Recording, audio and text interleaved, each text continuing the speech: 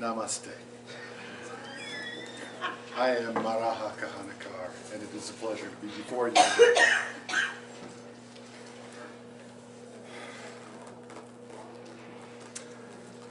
The god Ganesh was not always the full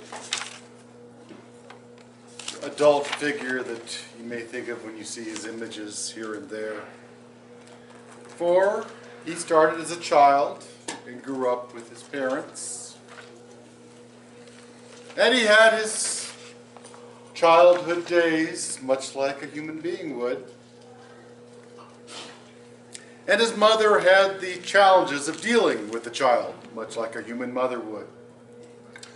For Lady Parvati had many responsibilities, and Ganesh was just one. And so there they were in their small house up on Mount Kalaika in the Himalayas. Lord Shiva, the destroyer and recreator, off on errands, as was so often the case. And the Lady Parvati, his consort, at home with their son Ganesh, he of the kindly face, the elephant ears, the long trunk, the husky body, and the appetite to match. Parvati is a competent being, and managed to keep her son fed and entertained. But at times, it was difficult.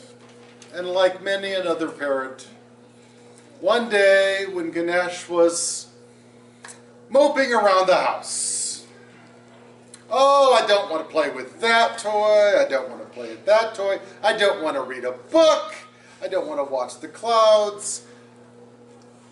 Well, dear, go outside and play.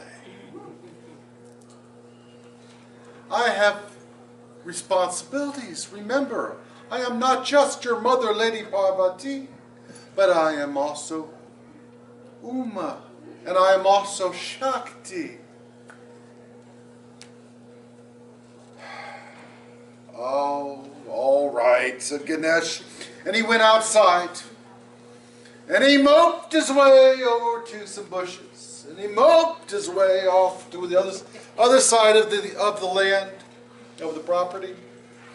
Nothing really grabbed his attention until he saw a likely shaped stick. And he picked it up and he said, you know, that kind of looks like a baton, like a commander in an army would carry. And so he amused himself by pretending that a vast army was about him and they were attacking an enemy. And so, oh yes, charge here and move troops there. And he was having a great deal of fun when he saw behind the bushes a cat, a small cat, a house cat. Ah, he said, the enemy is approaching! Attack! And he charged to the bushes and began to beat around the bushes with his baton. And then he chased the cat through the bushes and into a field. And through the field across some mud. And across the mud, pardon me, and through the mud and around the outside of the house. And to and fro and back and forth for what seemed like hours. Possibly even longer to the cat. Ganesh continued his martial activities. And so it was, he finally hit the point where he stopped and he said, it feels like supper time. So he made his way back to the house and began to go from room to room. Ma! Ma! I'm hungry! Ma! Where are you? I'm here, said Parvati.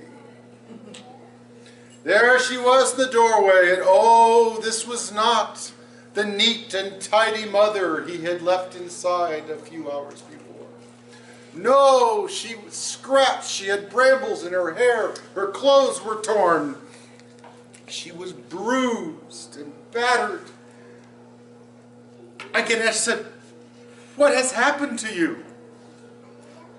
And she said, "What did you do when I sent you outside?" And he said, "Well, I played army." You know, and she said, "What else? Did you play alone?" He said, "Well, I did for a while, but I found this cat. And the cat was the enemy." "And what did you do with the cat?" "Oh, I chased it all over the place." "Ganesh," said Parvati, "when I said I was Shakti, do you know what that means?" And he thought about it. He says, "Well, you're female." And she said, "Well, yes. That kind of comes with being your mommy." And he said, "I don't know." And she said, "Because I am Shakti, I am the spirit of life in all things. And when you chased that cat all over the mountaintop, and through the mud, and through the fields, and through the bushes, you also chased me. And hence I look as I do." And Ganesh got on his knees and he apologized. And he swore never to harm another living creature. And so it is to this day that although Ganesh may vanquish his enemies, he does not kill them.